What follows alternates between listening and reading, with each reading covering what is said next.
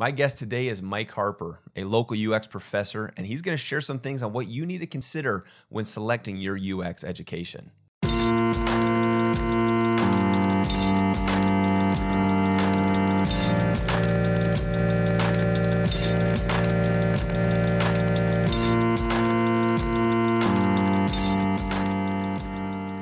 Thanks for joining me on this episode of Design Today. I'm your host, Dylan Winspear.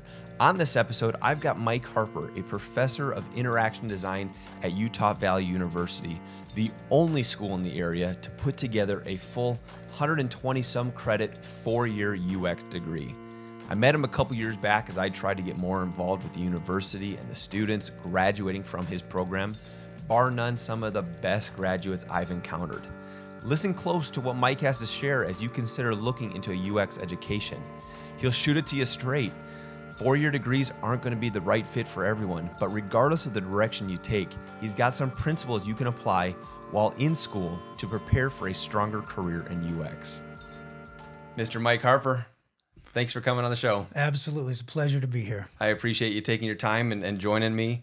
And I've appreciated our friendship that we've had over the last year or so, getting to know you. It's almost 2 years now. I guess it has been, yeah. So I really appreciate what you've done for me and the relationship we've established. And then obviously I really appreciate what you're doing for the UX community. I want to give you a moment to introduce yourself and talk a little bit about your background prior to getting into our topic today, which we're going to be talking about the value of an education, specifically a UX education. But tell me a little bit about your steps and the process that you went through to get to where you're at today as an associate professor at UVU. And I think that title actually downplays a little bit of what you're doing at UVU because you're definitely involved with a lot of, I guess, the future and the vision of what this curriculum at UVU is. And it is taking big steps. So tell us a little bit about your background. Well, my background started when I went to Utah State University, newly married, got there, and took back in the early 90s, there was no digital media programs. There was no UX design programs. There was no multimedia programs. It was pretty well, computers were there. The internet was just coming online in 1992, 93. Yep. So I started off doing business because I had been managing a ski store in Reno, Nevada, where I grew up part of my time, originally born in Southern California. But I got up to USU, thought, I'm going to do business, and then it didn't feel right. And so I went with what felt right, and that was doing geography and basically, things in the world. I love maps. I love looking at maps and things like that. And so I happened to go over to the geography department and met a man who had become one of my mentors, Dr. Cliff B. Craig. And at that point, I was doing geography education. So I was doing things for the K-12 education component and working with the National Geographic Society as part of a program there. And my first semester, I guess it was probably my second semester, the question was asked, well, what do these teachers need? And it was, we need to get computers in their hands. They need to have resources. So I, on my own, went out and contacted some companies and said, hey, we're needing software. Would you be able to donate this stuff? And I'm kind of a salesman. Sure. And so they gave me literally hundreds and hundreds of dollars worth of free software. And I presented that to him and he said, how would you like a job? I'm like, well, okay, what do you want to do? And he says, we need to create content for teachers. And I said, okay, that sounds good. So that's how I got started doing computer-based programs. Sure. And so at that time in 93, that was the age of one-speed CD-ROMs. I had our Apple IICs. We're plugging these things in, and we started creating interactive CD-ROM content for teachers. But that wasn't just good enough doing the content. We had to do things bigger, badder than everybody else. So we started. That doesn't surprise me. Yeah, we started doing our own development lab outside of everything else that the school was doing. And we're in one of the labs at the College of Natural Resources. And we started asking serious questions, which was, well, why do these work the way they do? And why are the colors, having these dots? And why can't I get more full colors? So we started looking at the technical issues. And then we started asking harder questions, which were, well, wait a minute, why isn't this functioning in an easier way for these kids? Yeah. And actually, it was the kids were probably fine. It was the teachers that were having the problems. Yeah. So we started creating interactive products. And of course, with geography being my love, we were traveling to Mexico, to Australia, doing these type of really cool projects and interacting with companies that were doing really kind of, at that point, cutting edge, content and delivery. And doing interesting things with people that were at Sandia National Laboratories, getting their software, hacking away at it, just trying to make things better, more pleasing in terms of the experience. Yep. All of a sudden, now that I look back at it in this conversation, I'm thinking that's where that point began. Yep. And I guess— What year was that? That was 93, 94. Interesting. Because then I went on study abroad with my wife to Mexico. That was our first big project where I was taking content and then we would be using it after. So that's been a long time ago. Well, at least my students say that, right? Yeah, of course. You're old. Some of them probably weren't even born yet. No, they weren't. Yep. But that was really the culmination. And I guess the first thing was just learning to follow your passion. And that if you do that, all the other things will fall into place in some way. Cool. So that was kind of where I got started. Worked at a .com during the .com craze and crash. Well, several, but one specifically in Arizona was one of the 867 official casualties of that era. And where I was doing content development, managing writers as well as multimedia content creators for that. And then after going out and doing a lot of other different things, I decided to go back to education, teach at college, and here I am. I've been there for almost 18 years. You've been January. at UVU for 18 years? Yeah, 18 years. Holy smokes. It's kind of crazy. So the UX program that you're working and putting together, that's not 18 years old. No, so what were you doing? No. What were you doing? Well, when we first started, it was known as Multimedia Communication Technology. Okay. It was the first digital media program in the country that was Yep. started directly as its own entity. Yep. We didn't come out of art. We didn't come out of psychology or computer science or anything like that. It was strictly developed as a multimedia degree. So we're really kind of unique in the world in Yep. terms of how we got that started. At that point, it was generalist. Everyone was, we were just trying to teach students how to do video editing, audio editing, photography stuff. Yep. And then since that point, I've been there and we've diverged off into multiple degrees now. We split them naturally, which is digital audio production, digital cinema production, animation, game development, and then we have our web design and development. Yep. And within that, we have two concentrations, our web and app dev, and then our interaction and design. Cool. We wanted originally to have our interaction and design concentration as a degree, but because of politics and other things, Red tape.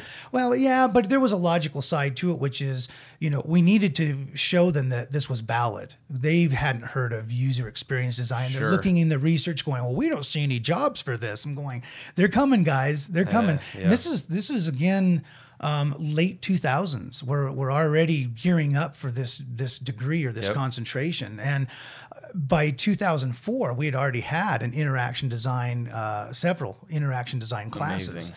So we knew what was coming forward, and that's just because of people like you. We're networking, we're talking to people in the industry, we're doing things ourselves on the side. And I don't want people to think that as university professors we're just living in our own bubble, But we saw it, and so going from a generalist degree, now we have this full-blown 123 credit concentration. I love that. And it's fun. We have a blast. So let me just jump in real quick because we're going to talk about the value of education. Yeah. And we're going to talk about the pros and cons of self-taught boot camps, 4-year degrees, because there's a time and place at which I'll allow you a chance to discuss on. But I do want to just say before we get much further into it, that as a hiring manager who's looked around at all the different universities here in this state and has hired and interviewed dozens and dozens of candidates from these schools and from these boot camps, I am always floored with the quality that comes out of the UVU UX program. I appreciate that. It is above and beyond. And I think it does stem from the fact that at the end of the day, there are some things that one of the big pros in a 4-year degree is a 4-year degree. You can't fake that type of time and that type of work. And so when I was in, I think it was maybe about a year and a half ago, I was there on campus with you, and I saw one of your labs that you guys have set up. And it was the very first lab that you guys had where there was audio in that room. There was it's our Advanced Digital Media Sandbox is what it's called, the ADMS. And you've got so many cool like tools and toys and things. I shouldn't say toys. Toys, they're all tools. They're tools. I look at it and I go, they're toys. I mean, you allow these students to come into this lab and play and experiment and try to learn these things. And I was floored. I never had that as part of my education. And at that time, you were starting a new lab, which was going to be focused more on like, it was AR, it was you had like doorbell technology, you had refrigerator technology. That was our UX design lab. The design labs. Okay. And then we also have a research lab that we just built for doing our eye tracking and a lot of other research. And you were zoning off the room for different like smart home, different things. And like I was just floored by the quality of education that students could get, and knowing that there's 126 credits. Is that what you said? The 123 total. That's the whole degree. That's including general ed, as well as your. You can't fake that, and it's not repeated at any university here. And I'm not going bashing any other universities, but it's not found at any other university. Well, it's found in very few, actually. When we were in Amsterdam with the students at UX Strat, a lot of the people were like, well, so how many classes do you have? And we told them, it's a whole program? Yeah, it's a whole program devoted to just that. Yep. Because so many, and it's not to bash them. Here's something that's important as we get into this topic: is students just need to be given the resources and the mentorship. And I hate to use that word because that's thrown around so much now. But they need that guiding hand to let their skills and their I don't know, their intuition out. Yep. So the release. So we like to do that with the whole program, but even these other programs can be very beneficial. There's great students that come out of all of the different programs. The problem that we found though is up front in the freshman and sophomore years, they need some tutelage. They need that grounding to where they can feel free to experiment. And that's where what you're talking about, that maturity that can come with a 4-year degree. So that's a hard thing, but we felt that we needed a full program in order to do it justice. You can't just throw in a few classes and expect it to work. No, and over the last couple of years, I mean, I could name a dozen students who've come out of your program or who are still in your program and nearing graduation, but I could name a dozen students who have just blown me away in the quality that of education they're gaining, the quality of their understanding. So you guys are doing great things. But I don't want to. This is not a sales pitch for coming to UV. That's not the point. And before we started, you also mentioned that you're, I guess, aware enough of the pros and cons of each of these different types of education. So let's get into that for the next little bit. Let's talk about the value of education, whether it be self-taught, a boot camp, or a 4-year degree. What do you see as kind of the pros and cons to each of these? What are your thoughts there? Well, here's where we were talking earlier. I'm not afraid to tackle the topic, and it's not a sales pitch. And for our program, here's the deal. And we have to talk to our students too. We get parents to come in and ask, "Hey, we're going to spend this money on our children, or my child specifically. What can you tell me?" Right. They've already done their research. And they say, well, why don't we just go to this 16-week program or this, year and a half? Half the cost, and I could do this and that. And we'd be done. Some of them aren't half the cost. That's the question is that what they're asking is, why do a 4-year? Well, first of all, let me just state this. Everyone has to educate themselves in some way. And in some instances, a 4-year degree and beyond may not be what suits you. Yep. I have known many people, many successful people, including the ones we know, Steve Jobs and all these other people, who went to college and then dropped out, for various reasons. Sure. The interesting thing, though, is that they would never trust their companies to dropouts, if you think about it. Yeah. Steve Jobs, he hired PhDs, master's degrees, to go and do that hard work. There's a time and place for everybody to educate themselves. And some people, they gravitate to that self-taught very well, and they're very disciplined. They know what they want. They go get it. Education is that. It's you need just to learn improving to learn yourself. At the end of the exactly. Day, and some people, they just gravitate to that, and they learn how to learn and do it on their own. Yep. For the majority of people, they need hand-holding. And that's not in a negative sense. They need to learn. I had that problem. Yeah. I had that problem as a kid in high school. I didn't mature until I got into college and really started going, oh, wait a minute. I can do this, man. This is great. High school wasn't serious for me. Yep. So there's the self-taught side. Then there's the other side where we have these 4-year degrees and everything in between. Now, one of the questions that people ask is, well, boot camps, do they work? I think they work great for a certain set of people, especially those who are already in their careers. Let's say they've been in doing something for 10 years, and they're either having to because the company is saying you have to go out and retool if you're going to keep your job, or, here's a new opportunity. We need to get on the stick, and we can't find qualified people. We know you. We trust you. You need to get these skills. Okay. So let me just jump in, because the example of what you're saying right there is we actually just hired one of those students. Okay, yeah. Came out of a boot camp, but previously she's got 8 to 10 years of just graphic visual design experience and had worked in a handful of different companies, and then wanted to go, okay, well, I want to get to this UX thing. What am I missing? Jumped into a boot camp.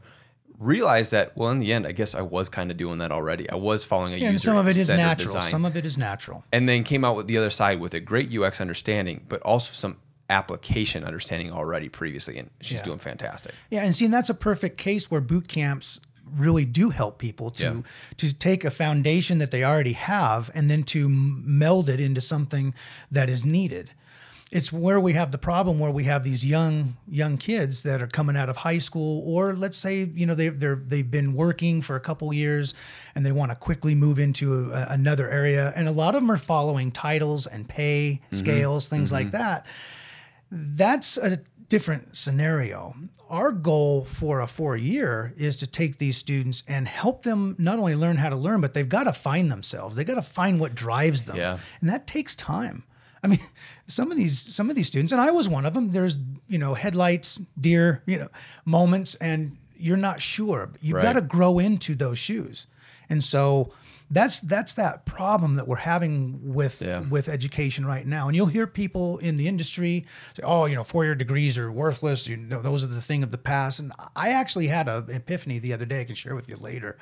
But I don't think that's the case. And look, there are programs that aren't doing great out there for whatever reason. And there are degrees that are not worth a lot just because of the way they were developed. But I would say that they're missing the point of what a 4-year degree is. 100%. I don't think it's just getting the skills, because you can get skills in a lot of other ways. It's the whole package.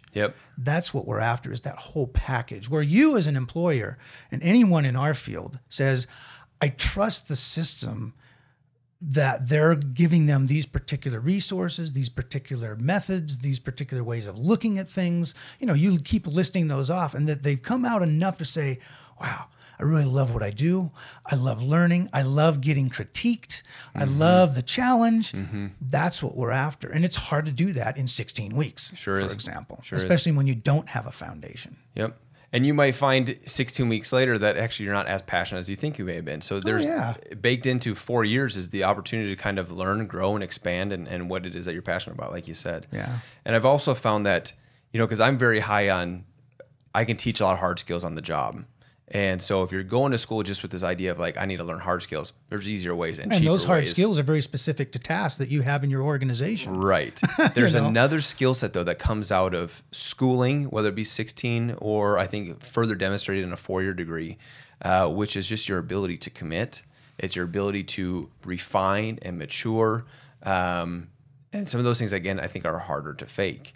And so I do find that accountability to a 4-year degree is one of the pros when I'm looking at candidates. Doesn't mean that if you didn't do a 4-year degree, you're not capable of possessing it.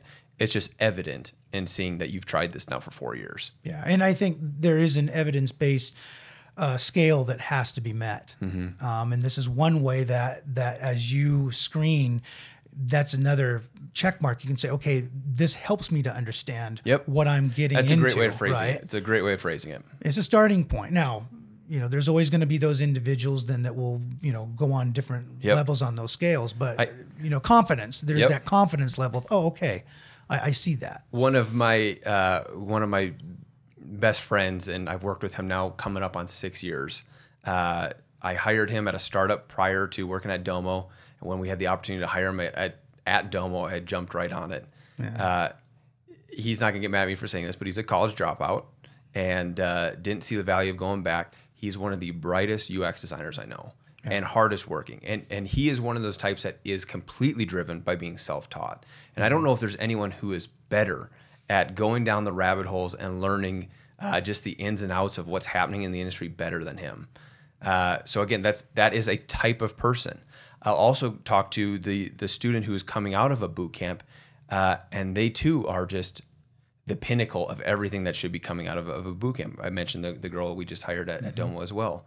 And then I've mentioned the students that are coming out of your 4-year degree. I said that they too are at the top of the line. So there is quality that can come out of each of these. And I definitely don't want this to come off as, if you're not doing a 4-year degree, you're not capable. Yeah. There's a place for each of these. And there's a learning style and there's a personality assessment that might go into it that you might find you're better suited for one or the other. But understanding the basis and understanding your options, I think, is huge. I think it's important to also understand we're all self-taught when we all think about it. Oh, yeah. At the end of the day, you can sit in a classroom, but if you're not trying to learn, you won't learn. We're all self-taught. I think one valuable thing with a 4-year program, and at least the way I like to pitch it to either parents or even the students themselves or my colleagues, is what is our role there? There's this idea of professor. I'm going to profess. Yep. That's not a good way of looking at it anymore from the traditional sense, right? Yep. What we're there for is to provide opportunities for students to find their skill sets. Mm-hmm. We're there to provide avenues of research. You know, like you're talking about this lab. I spend hundreds of hours every semester just keeping that and maintaining it, getting new hardware, software in there so they have access to these things. Right. You know, where else do you get that? Well, if you don't have a lot of money, you're now limited as to where you can get that access. So we have to create a package. And I think that's one of the benefits of a 4-year degree, so that self-learning is realized in a nice environment. Right. Well, and you talked about the things that you're also providing. I mean, you guys did remind me of the name of it, but Bet Lehi, is that what? Bet Lehi, yeah. Bet Lehi, is that what it was called? Yeah, in Israel. I mean, that was not a project that self-taught you would have been able to do on your home, out of your home office. No, that's an opportunity that that's UVU had provided. And when I look at the portfolios of the students who've participated in it, it's astounding, right? And I don't necessarily know their role and what each of them had done, but looking at what collaboratively they achieved, it's astounding. And those are cool opportunities that they can have. And those are the type of opportunities, whether it's in Israel or, ones that we have in Namibia, or whether we're going to Front here locally or UX Strat in Amsterdam, or any other things. Those are the type of opportunities that students need to gravitate to, because they're things that they normally wouldn't either think of doing or have the connections to go to. I mean, when we go and do some of these UX expeditions that we go on, we're taking them to personal contacts as these, in these companies, and we're doing these design challenges. Well, those students don't have those personal connections. That's one of my offerings to students, to say, okay, now respect my space. I'm going to bring you to one of my friends. Yep. And we're going to go and we're going to have a design challenge. You need to be respectful. You need to come as a professional. You need to do these things. You would not have that connection otherwise. Yep. That's what we needed to be offering to those students. So when we go to Bet Lehi or Lehi in Israel, that's 2 weeks on the ground in Israel, hardcore work on the site, dirty, dusty, work with the equipment, sweat, blood, tears, the whole thing. That's another offering. It gets them into the moment where they have an experience that should change their life. Yep. Right? Change their life in a way that they go, wow, I love what I do. I want to keep doing this. Let me find my way on things that I would like to do now. Where can I contribute? That's a launch point. So let me ask you a question. This might take us down a different route, but what do you think, or what have you identified as that trait that allows someone to learn? Like, what is that trait that they can demonstrate, regardless of the type of education they get? What are your thoughts there? Wow, there's a lot of them, but I'll give you one that this is going to come on a different angle. Sure. We just had this conversation last week in my colloquium class, and it's a discussion-based class, and we do a lot of readings and things like that. And one of the students said, as part of the discussion, I don't remember the exact thing, but it brought us to, what is the one thing that will help me to survive in a company, to be valued? Sure. And after all these other traits and things like that, I said, it really comes down to your attitude. And that attitude is, make yourself indispensable. Yep. If you're indispensable, 'cause I think what it was is, well, how many jobs have you had outside of the university? And I started listing out, the .com era. Yeah. It's like, okay, there's that one. They're like, wow, that was a tough time. Yeah, it was a tough time. But I had to explain to them that I was always last on the docket when those pink slips came because I made myself indispensable. Sure. And I think that it's an attitude. And I said, guys, you have to be so passionate and trustworthy and all these other traits. What is it about the attitude, though? Is it like a gung-ho? Is it a willingness? No, it's not gung-ho. It's being serious about this is what I've chosen to do, and I want to contribute. Today we were talking about books earlier, and what are some of the resources that I would list out. One of the things we're really pushing is reading. Read people in the industry, what drives them, and learn from their mistakes, learn from their successes. And we're on Ken Kosienda's book on creative selection. He's the one that helped to design and develop the keyboard and all that stuff for the iOS. And today we were just talking about it, and they were talking about failure and the importance of that, and just this whole idea of don't chase titles, don't think about the money and all that. And it came back to them. They were like, oh, so what you're saying is we should be really serious about what we're doing and look at how we approach our jobs. Yeah. Yes. And then finally, one of the students said, so what you're saying is we're not going to get any recognition for the work we do. And I'm like, yeah, you're right. You're not going to get any recognition. And one of the students pulls up and says, yeah, designers are the last to be recognized. Yeah. It's a thankless job. I'm like, yeah, but you got to be good with it. Yeah. You got to be absolutely good with that. It's funny you mentioned that, because the other thought that I had is, in that process of things I wish I would have known in school, is you also have to be good with how much work you're going to throw away. Well, yeah, we had that conversation today again. I'm like, guys, you realize when you're looking at your iPhone, how much time and effort went into things that never, ever were realized. Things that will never see the light of day. Exactly. And you're going to have to be good with that too. And it's not a knock on you. It is the fact that it either didn't work, it wasn't time. I actually ran, there was a class that we've just pushed away, not because it was a bad class, is because we had to do some other things. And now the students are doing a scripting class in place of it, just so they really understand the fundamentals of what people doing scripting are doing, right? And how you create unique products based upon, the lower level stuff. But in that class, I gave them the original patent for piles, which we now know as stacks today. And they're floored. And we brought it up again today because I said, how much of that original patent, and we even talked to the lady, I don't remember her name right offhand, who did the patent. I talked with her. She gave me that patent, gave me all the links and everything. And the students, when they went through it, they're like, wow, this took over almost 2 decades to even realize in one small piece. And it's not even 90% complete yet of what they originally looked at. Were they even smart enough back then to think about that? Like, yeah, they were using classic 2 computers, the little black and white screen. But they had already planned and thought through this whole thing. And it's taken that long just to get a few of those components out. Yeah, it makes sense. So it goes back to your point and to their point today, which was there's a lot of work that we'll never get recognition for or will never see the light of day. And is it bad? No, because it leads to another success where it can be applied somewhere else to solve this problem or to make it a better experience here. It all works its way out, but the majority of your work probably will not ever be seen. Yeah, I was just setting up a new computer at work today, and in that process, I was syncing our box drive folder, and I recognized that there was like 22,000 files in it. Oh my gosh, yeah. And that's just files, right? It doesn't talk to how many artboards are on each of those files. And our Envision has got something like 3,000 projects between our team over the last couple of years, and it's just like the majority of that, I would even probably say 80% of that will never see the light of day. Yeah. It's just crazy things. So you gotta get comfortable with that. So I think one thing that a 4-year degree, bringing it back to that, is also helping them to mature in their perspective. Yeah. And what their expectations are, not only of themselves, but also what the industry's expectations are, right? Yep. It takes some time. And some people are fine just throwing themselves out into that. But I would say the majority, and they're all great designers.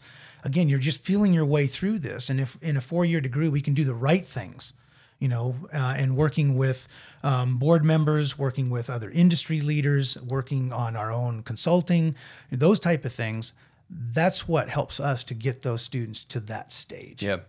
Another thing I'll throw out there, just because I just thought of this as you were speaking, was the ability to take critique. Yeah. It's a harder one to do when you're by yourself. Oh, right? that's You're real gonna hard. have to well, go. even when they're in their teams, they're struggling with Sure. I think with more experience gives you more, what I'm going to call at-bats. Is going to give you more at-bats and opportunities to take critique. Yeah. And if you're not collaborating with anyone, who's giving the critique, right? Yeah. And so a boot camp will give you a few at-bats, but you need a lot of at-bats because critiques take work as well. Mm-hmm. Not only receiving, but giving. I mean, there's a lot that goes into it, and that's a huge part of what we do on a full-time basis is living in the critique world, getting critique from stakeholders, getting critique from developers and users, and all that is critique. And helping the student understand it's not personal. Exactly. And that takes time. Yep. If they get thrown, their first times they get thrown into some of these critiques, I mean, it's hard. Yep. Because they're like, oh no, I don't want to say anything that's going to hurt their feelings. I'm like, guys, it's not personal. Yep. It's professional. Give them your feedback. And sometimes I see designers get so passionate about what they've been working on, they've grown so close to it that even something that wasn't aggressively pointed at them, it's just like, oh, you're calling my baby ugly. Yeah. And it's hard to separate yourself. It is. I'm only 9 years into my career, and sometimes I still feel that way about different projects that I'm passionate about. Yeah. So it's not an overnight fix, but being aware and knowing how to address it is, I think, important there. Yeah, definitely. Let me ask you a question about resources. Obviously, you've got 123 credits for a UX degree. You've got a handful of resources that you are referencing in that process. What are up there with some of like the top resources you make sure that every UX student who comes through is reading, is participating in? Like, what are some of those things? Well, to start off, and this is really more, I think we've gone back and instead of saying we need to have all these high-powered things and all these crazy software programs, it's bringing the students to the realization that they need to be focused on what those who have been in the field for 10 years, 15, 20 years, they're writing books, they're sharing knowledge, perspective. Read. It's like, guys, you have to read. And you know what the statistics are, just in terms of our citizenry in the United States, for example, that most people, 90% of the people, never read a book. Mm-hmm. And you ask yourself, how is Amazon making so much money? Mm-hmm. Well, they're selling more than books. That's right. Right. But these students have been told often, all the way from the get-go, you need to be reading. So our first thing to do is to not give them textbooks. We have 0 textbooks. One is because our field changes every week. It's always going to be out of date. But we, for example, in our second semester, they're told, okay, here's your reading list, and you now are expected to not only have it for this class, we'll be using it throughout your career here. So what are some of those? So Universal Principles of Design. It's like our go-to blue and white Bible, right? That is your Bible for right now for that one class. And then as you go along, we'll be interweaving those principles throughout. And it could be even at a 4,000 level class in their capstone project, say, okay, what 4 principles, when you see this problem, what 4 principles can you now apply to solving that problem? Why is it there? Okay. Right. So that's one of them. Okay. In our colloquium class, it's a 3,000 level. After they get done with their portfolio review, they come into this class to kind of start their idea of, well, okay, what is it about the industry? They get their reading list. This semester, it's Ken Cosienda's book. We're now finishing that up this next week. We have discussions. Creative Selection. Creative Selection. That's right. Fantastic book. Anyone who's listening, you need to go buy it. Check that out. It's awesome. Okay. And the students have learned the joy of actually reading these things and going, wow, these are actually very interesting. Yes, they are. Yeah. But then you apply it, and not only is it interesting, it's extremely beneficial. Sure. We also are pairing that up with 100 things every designer should know. Yeah. And the 100 more things. And they have to give presentations on those. So they have to go out and find resources. Well, not just resources. They have to research it. They have to give it at least one concrete example of where those principles that the author, it's a she, is actually discussing and applying. So they have to present that to the class. So one of those skills is the soft skills. Mm-hmm. How are they going to, one, present to people? How are they going to question them? How are they going to communicate with them? Love that. So those are the books for this semester. Next semester, we have the service design methodology, which is what Europeans call, a lot of the UX design is service design. Sure. So I said, guys, next semester, we're going to tackle that. And so I've got the 3 books, and they'll be, they have to buy them, and then we'll be making assignments, and we read through it and pick it apart. So that's a lot of reading that happens in there. But there's a lot of other books, everything from, the Design of Everyday Things by Norman. It's like, that's your book. When you first get into the program, read it. Yep. Just read it. You're not getting any credit for it. No, you're not, we're not doing an assignment. Just read it. The rest of your life. Yeah. Right? Just read it. So books, a lot of books, trying to help them build their library. Cool. They should be able, and we tell them, when you go to a job interview, that job interviewer, we're hoping, will ask the question. So what is your latest read? Who are you reading? Yep. Who are you kind of gravitating to as one of those people you really enjoy in their work style and how they solve problems? They should be able to answer that question, not with a blank stare. Yep. And that happens a lot, Yep. in job interviews. Like, what? I don't know the last book I even read. So that's one thing. Let me talk about technology. We require the students to not only have their own laptops, but we require them to have an iPad and an Android device. Just tell them straight out, you have to know the environments. You have to learn about how people think differently to solve the same tasks. So even if the Android device isn't their personal device. No, we tell them to buy it.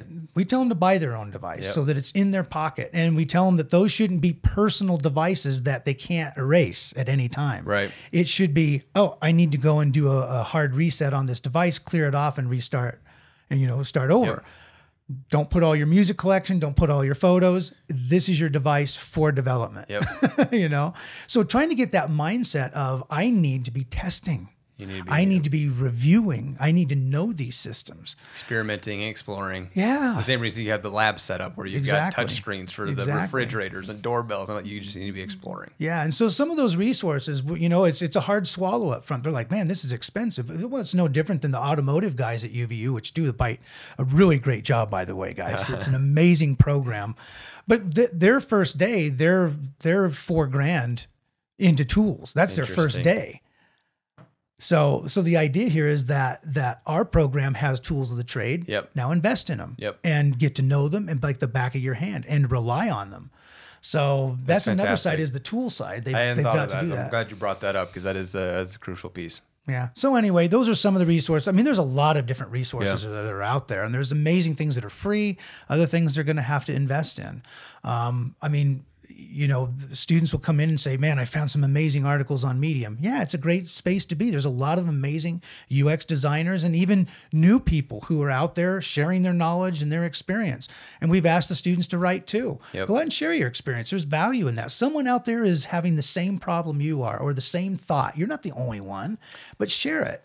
The one caveat I would give to that is recognize that a lot of people who are sharing are also learning. Well, everyone is. Everyone is. So just recognize, just because you read it doesn't make it a source of truth. Yeah. And it could evolve in the future. I mean, I've written things that I no longer agree with. I'm just saying, you take it with a grain of salt and you try to understand context of that learning. But the one thing that Medium and all these other platforms aren't doing, and this is one thing that I've asked the students to do, and this is for the whole industry. Sure. So everyone listening, you need to take this to heart. Sure. So here's the deal: is when you go onto Medium, when was the last time you had somebody commenting in line on the article? Mm-hmm. Very few people comment in line. We're so used to hitting the star, hitting the heart. Wow, I really love that. Applause. But not the inline comment, not the comments at the end, but the inline comment to say, I agree with this point. Ooh, I like that point. No, I don't agree with that point.